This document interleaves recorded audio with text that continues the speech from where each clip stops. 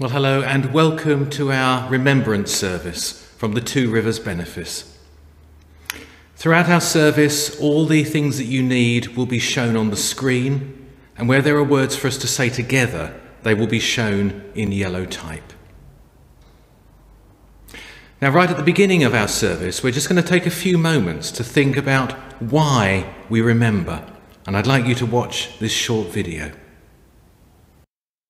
Remembrance for me is every day. It became a lot more personal when a friend of mine, a year older, joined the Royal Navy, and then the Falklands flashed up.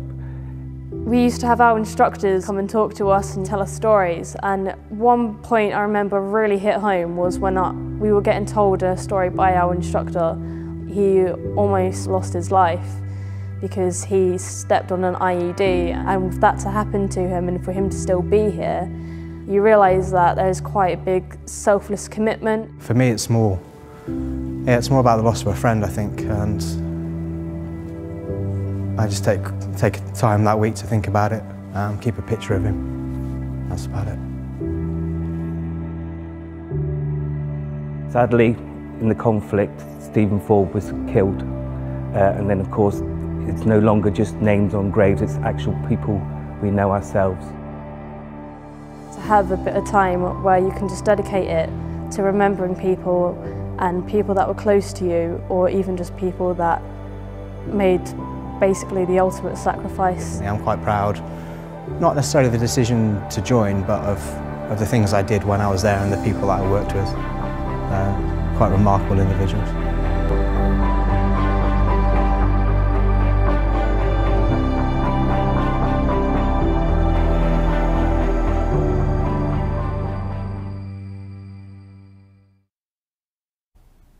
We have come together in the name of Christ to offer our praise and thanksgiving, to hear and receive God's holy word, to pray for the needs of the world, to remember those who have suffered in conflict, war and terror, and to seek the forgiveness of our sins, that by the power of the Holy Spirit we may give ourselves to the service of God.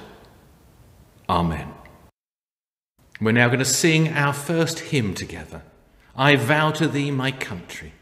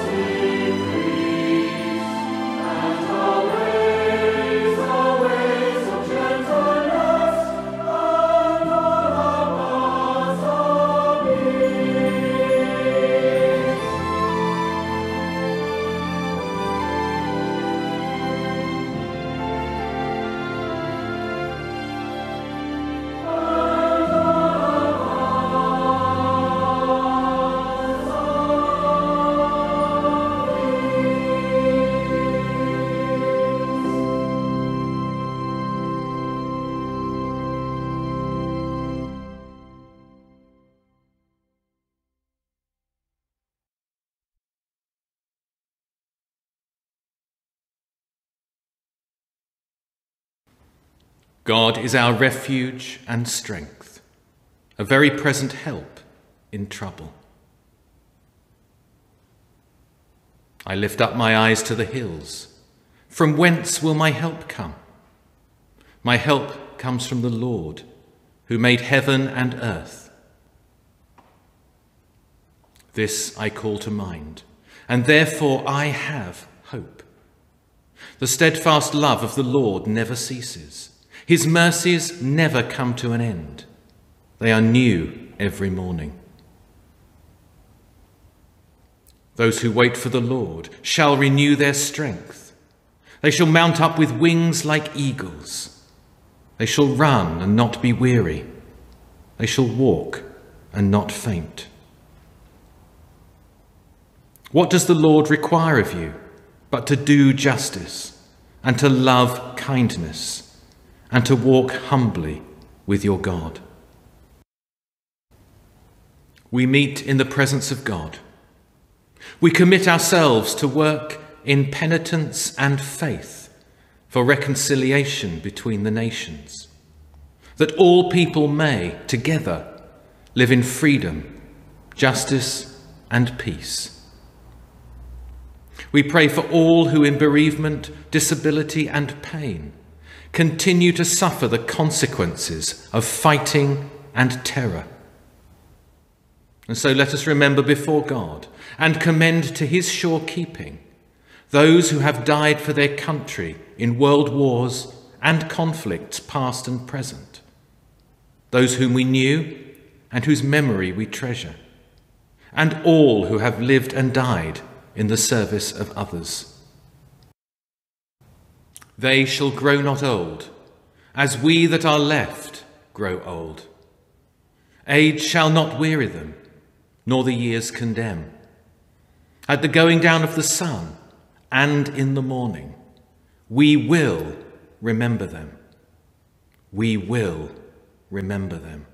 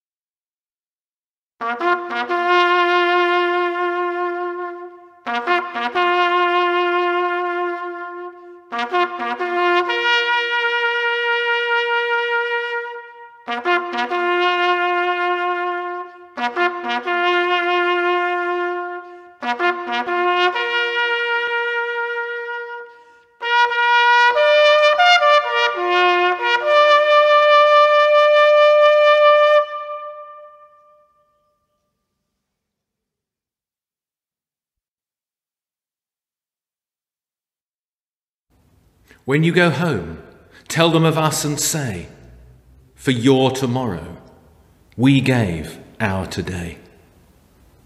Let us pray. Ever-living God, we remember those whom you have gathered from the storm of war into the peace of your presence. May that same peace calm our fears, bring justice to all peoples, and establish harmony among the nations, through Jesus Christ our Lord. Amen.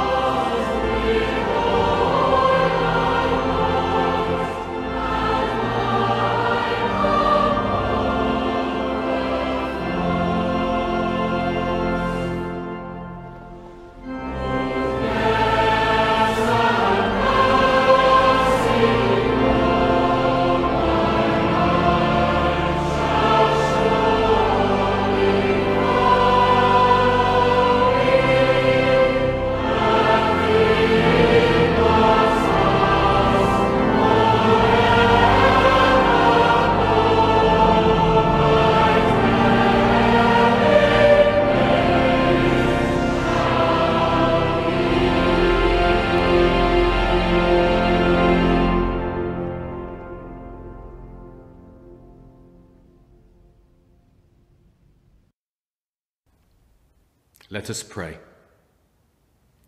Father of all mercies, grant that our remembrance this day may be consecrated for practical service, and the world made better for our children's children. Amen. And now let us confess to God the sins and shortcomings of the world, its pride, its selfishness, its greed, its evil divisions and hatreds. And let us confess our share in what is wrong, and our failure to seek and establish that peace which God wills for his children.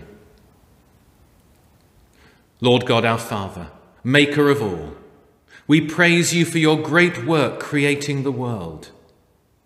Give us the skill to build a society where all may thrive, and forgive us when we use your gifts poorly.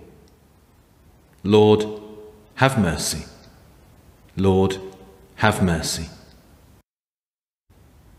Lord Jesus Christ, Son of the living God, Prince of Peace, as we thank you for your life among us, forgive us when we fail to live together as one family.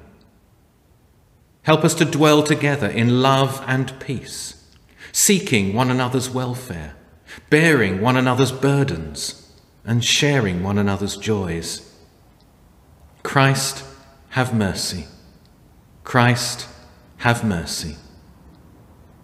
Holy Spirit, Lord of grace, fulfiller of humanity, give us strength to face the future and wisdom to learn from the past, as we remember those who have given their lives in the service of justice and peace. Lord, have mercy. Lord, have mercy.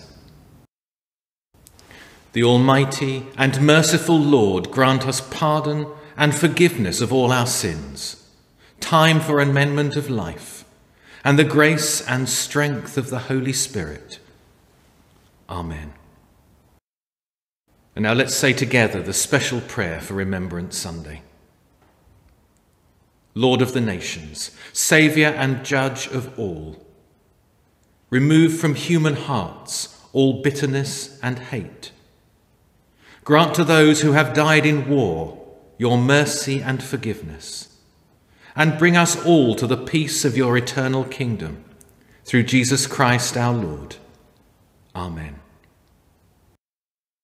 Now for our children's story time this week, we're going to watch a video where a number of school children were asked the question, why do we wear poppies? Let's see what they had to say.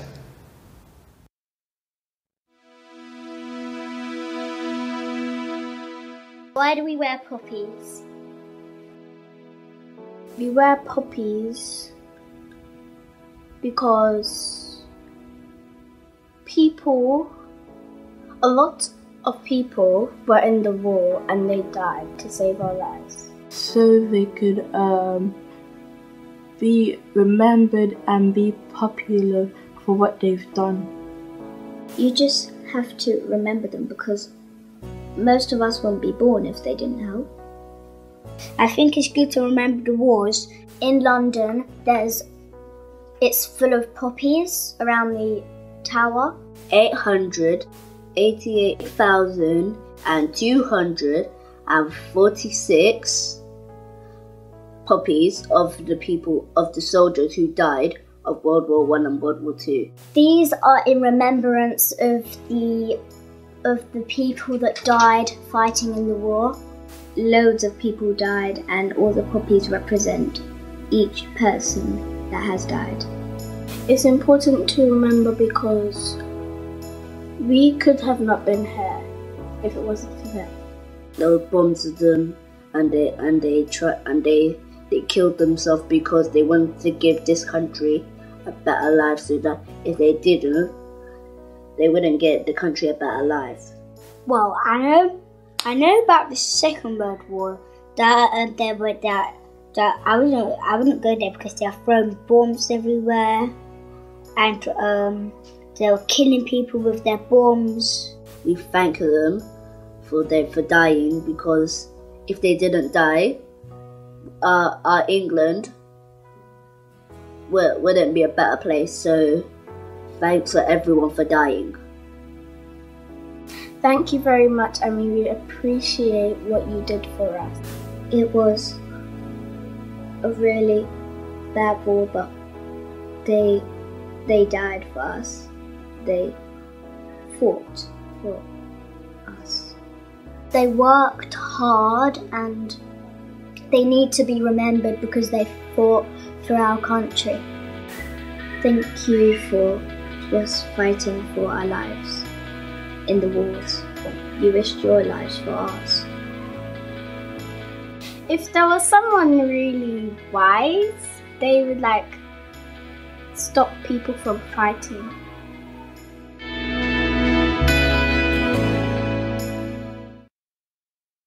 Well, there were some really good answers there, weren't there? And now, for our children's time to sing, we're going to sing the song Peace, Perfect Peace is the Gift of Christ our Lord. So let's sing it together.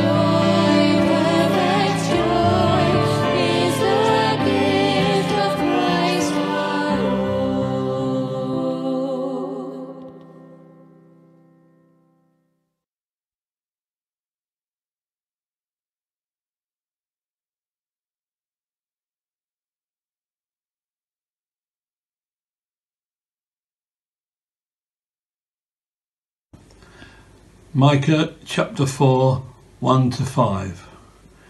In the last days the mountain of the Lord's temple will be established as the highest of the mountains. It will be exalted above the hills, and people will stream to it. Many nations will come and say, "Come, let us go up to the mountain of the Lord, to the temple of the God of Jacob. He will teach us his ways, so that we may walk in his paths. The Lord will go out from Zion, the word of the Lord from Jerusalem. He will judge between many peoples and will settle disputes for strong nations far and wide. They will beat their swords into plowshares and their spears into pruning hooks. Nations will not take up sword against nation, nor will they train for war any more. Everyone will sit under their own vine and under their own fig tree, and no one will make them afraid, for the Lord Almighty has spoken. All the nations may walk in the name of their gods, but we will walk in the name of the Lord, our God, forever and ever. This is the word of the Lord. Thanks be to God. The reading today is from John chapter 15, verses 9 to 17. As the Father has loved me, so have I loved you. Now remain in my love. If you keep my commands, you will remain in my love, just as I have kept my Father's commands and remain in his love. I have told you this so that my joy may be in you and that your joy may be complete. My command is, love each other as I have loved you. Greater love has no one than this, to lay down one's life for one's friends. You are my friends if you do what I command. I no longer call you servants, because a servant does not know his master's business. Instead, I have called you friends, for everything that I learned from my Father I have made known to you.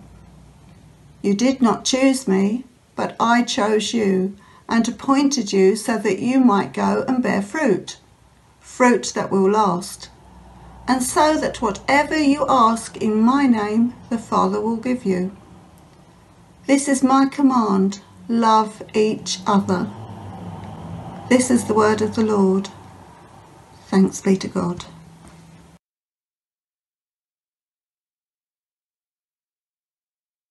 Good morning, everyone. This is my third Remembrance service this year. The first one was in the deepest south of Essex in North Benfleet. It was in a churchyard and it was on June the 19th. And a small group of us met around the refurbished memorial to John Cole, a Grenadier Guardsman who had fought at Waterloo in 1815 and was injured in the battle. But he lived for a while after that. The second service was in a muddy clearing on Putney Heath last month. It was to celebrate the 360th anniversary of the raising of the 1st English Regiment of the Army by the Earl of Peterborough, and they paraded on that exact spot. The regiment became known as the 2nd of Foot, the Queen's Royal Regiment, and today it's known as the Princess of Wales Royal Regiment, the Tigers. We met in the rain, serving soldiers, veterans, cadets, reenactors. There was a Lieutenant General, the Colonel, the Forces Chaplain, the band, and we honoured the fallen in the usual way. And today we meet as we did last year, around the war memorials in our villages and in our churches. One of the things I notice every year at every service is that there are no surprises. The words, those rolling cadences are totally familiar. The bugle calls, the poppies, the same sadness reflected as we hear the names read out, the same hymns, the same reading, the same sermon? Let's see. The words of Micah chapter 4 are beautiful. And you know they need to be after chapter 3, which deals with total ruin, doom and destruction that is heading Israel's way. Micah chapter 4 talks of clarity. God's presence will be unmistakable. It's going to be like a mountain that everyone can see. You can't miss it. Now, Gilly and I are off to Seattle in the Pacific Northwest of the USA this week, and we'll see Mount Rainier, as they call it over there. Rainier is how it ought to be pronounced. But you can't miss this mountain. It's the only mountain there. All 14,411 feet of it. Now, sure, Mont Blanc in the Alps is 1,400 feet higher, but it's surrounded by other peaks and foothills and lower slopes. But a bit like our world today, God is surrounded by so many competitors, seemingly. Other religions, consumerism, apathy. I mean, that's almost a religion these days. Which reminds me, question. What's the difference between ignorance and apathy? The answer, I don't know and I don't care. I'll pause to let you recover from that astonishing piece of humour. But Micah is telling us that there will be a day that will be different. When those who have been trying to find God in the chaos and the hubbub of international tension, international trade wars, international armed conflict, will be able to see God clearly for what and for who he is. In verse 1, Micah describes the mountain. In verse 2, he tells us what will happen. Many nations will come and say, "Come, let us go up to the mountain of the Lord, to the house of the God of Jacob. He will teach us his ways so that we may walk in his paths." Micah is telling us about clarity, and he's also telling us about consistency. God's ways don't change. The world we live in wasn't God's plan A, but the end result of plan B will be the same. The goal is the same.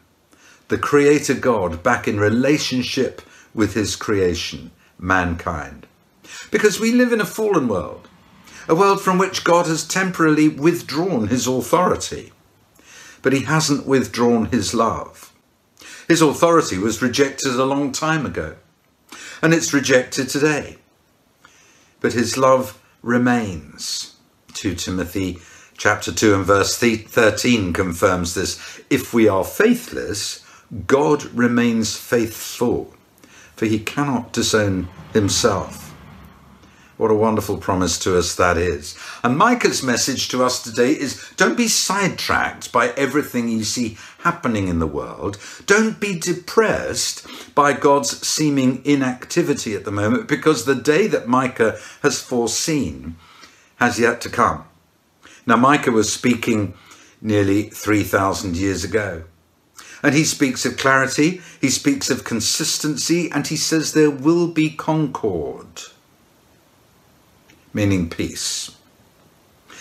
As a young man, I always enjoyed the Aircraft Spotters Collect. Do you remember the author of peace and lover of concord?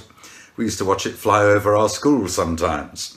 And that's Micah chapter 4, verse 3. God will judge between many peoples and will settle disputes for strong nations far and wide. God will bring concord. Since Micah spoke these words, Assyria has come and gone. The Empire of Babylon, gone. Rome, gone. Holy Roman Empire, gone. Napoleonic France, gone. Great Britain, jury's out on that one. China, Russia.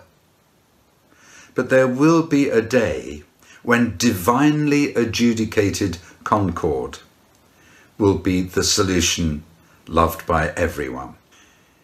And that will mean an end to confrontation and conflict.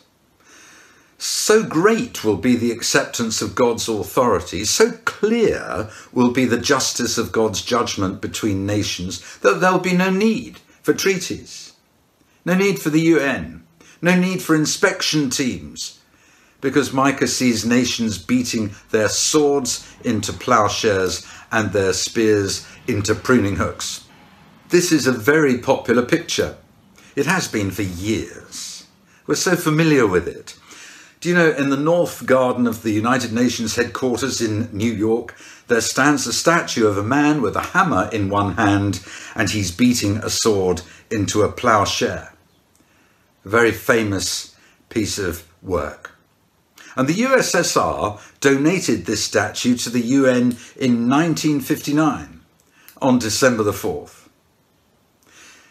Yet within 3 years, in October 1962, the world trembled on the edge of the outcome of the Cuban Missile Crisis. So much for the statue. So much for Micah's beautiful words. Didn't work. End of story. Except, hang on, there's a rather vital missing part. You can't have the pruning hooks. You can't have the ploughshare part of the picture unless God is visibly at the very centre. Without God being clearly visible, without God's ways, without God's law, all the other prerequisites that Micah stresses, we will only have swords and spears. Because Micah's words aren't some sort of global buffet where we can pick and choose the bits we like. That has never worked. People try it with religion or faith too. Well, I'll go for the hymns. I love the collects. The bits I love, especially remembrance services, and I'll be watching the Albert Hall on Saturday evening. I'll keep all of that, but I'm not prepared to let God make the big decisions in my life. Jesus doesn't mince words on this subject. It's God or nothing, he says. If anyone would come after me, he must deny himself, take up his cross, and follow me. In other words, God is to be at the centre, not self. And that's such a big ask for us these days. How could Jesus demand so much from us this morning?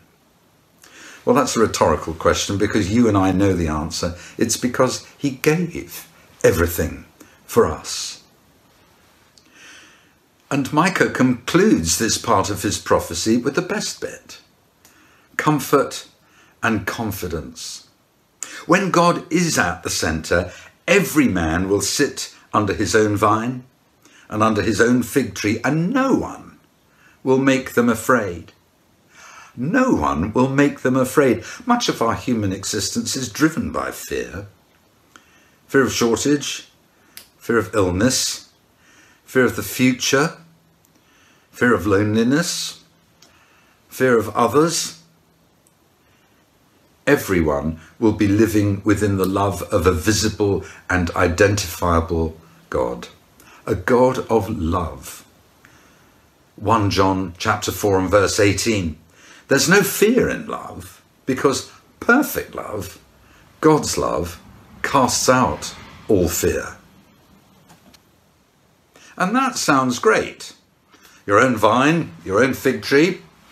And in 8th century BC, that was absolute luxury. But Micah's not talking about some egalitarian Marxist ideal of uniformity. He's describing comfort and confidence and, as a result, contentment. You see, peace for Micah isn't just the absence of war, an uneasy truce which hasn't addressed the underlying causes of the conflict. This peace is total. It pervades everything, it permeates everything. Even the most ordinary citizen, the most humble peasant, will enjoy its outcome. Well, what does the Bible say about contentment? Hebrews 13 verse 11. Be content with what you have, because God has said, I will never leave you, never will I forsake you. So what are the marks of someone that is living under the guidance of that kind of outlook on life? What are the marks of the follower of Jesus Christ, the Son of the God that Micah speaks for? Clarity, consistency, concord, even though we still live in times of confrontation and conflict. We can enjoy comfort and confidence because in knowing God, we have real contentment. So it's all okay. We just get to leave another remembrance service. We can relax because Micah's told us we can. But Micah's left the critical bit to the end of the passage we're looking at today. And it's what we do in the meantime. What must we do this week, the week after that, until Micah's day arrives? And the answer's in verse 5. All the nations may walk in the name of their gods, whatever and whoever they are. And I wonder what particular God our nation is walking with at the moment. But we, says Micah, we will walk in the name of the Lord our God. Yes, walk. No vines or fig trees just yet. There's work to be done. We will walk in the name of the Lord our God forever and ever. Well, thank you, Micah. That's great stuff. But is this just wishful thinking on your part? A dream of a man, a holy man who lived nearly 3,000 years ago? Is it just a pipe dream? Micah goes out of his way to tell us that this is a statement of intent from God himself. The mouth of the Lord of hosts has spoken. The Lord of hosts. In medieval times, the word host was used to describe the main body of an army. The scouts would find and assess the opposition, and then the host would be brought up and deployed. So Micah's words, Micah's promise to us, is a statement of intent from God, signed off by God as the supreme commander of angelic forces in heaven and earth. And the invasion happened 2,000 years ago, the D-Day landing in Bethlehem in the form of a baby whose birth we'll be celebrating in just a few short weeks' time.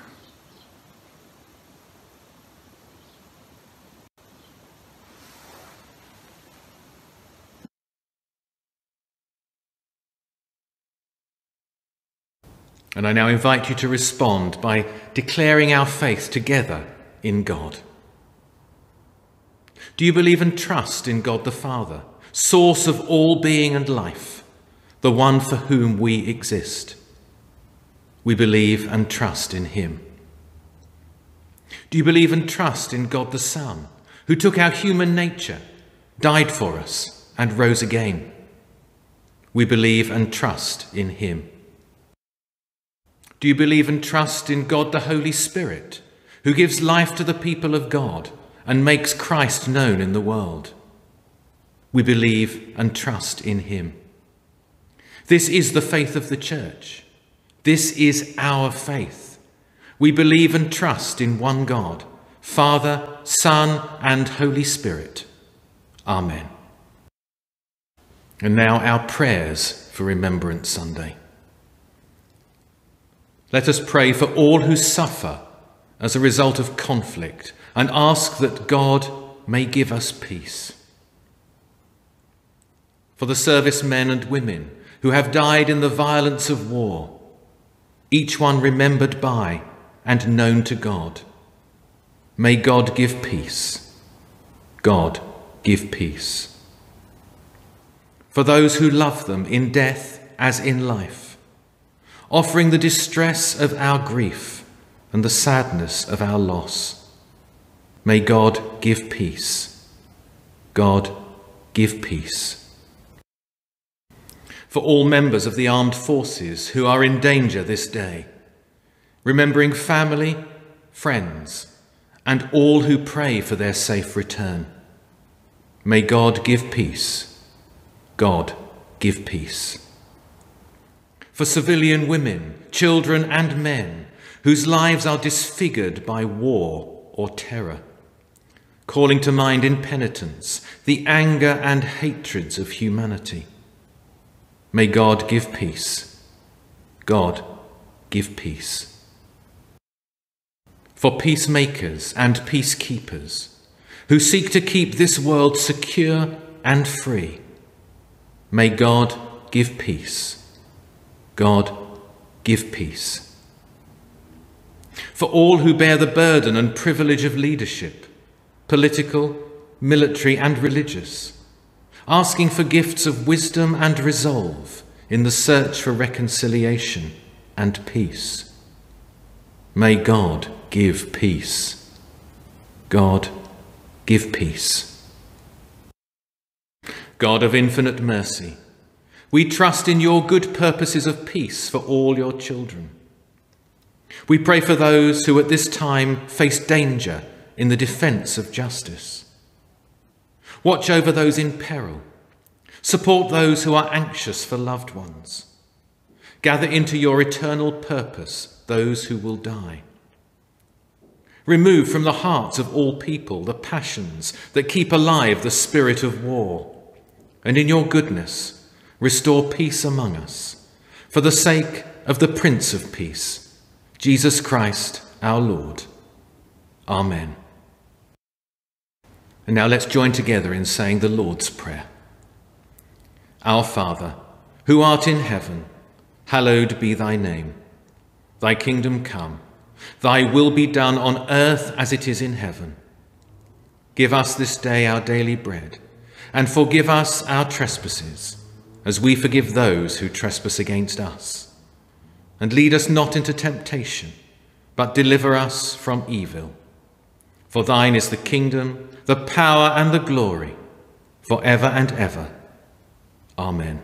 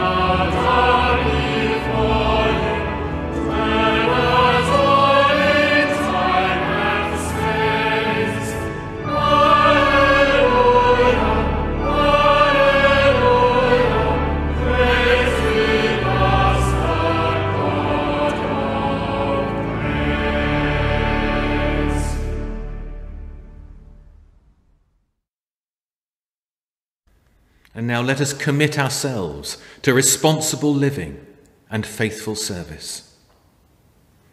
Will you strive for all that makes for peace?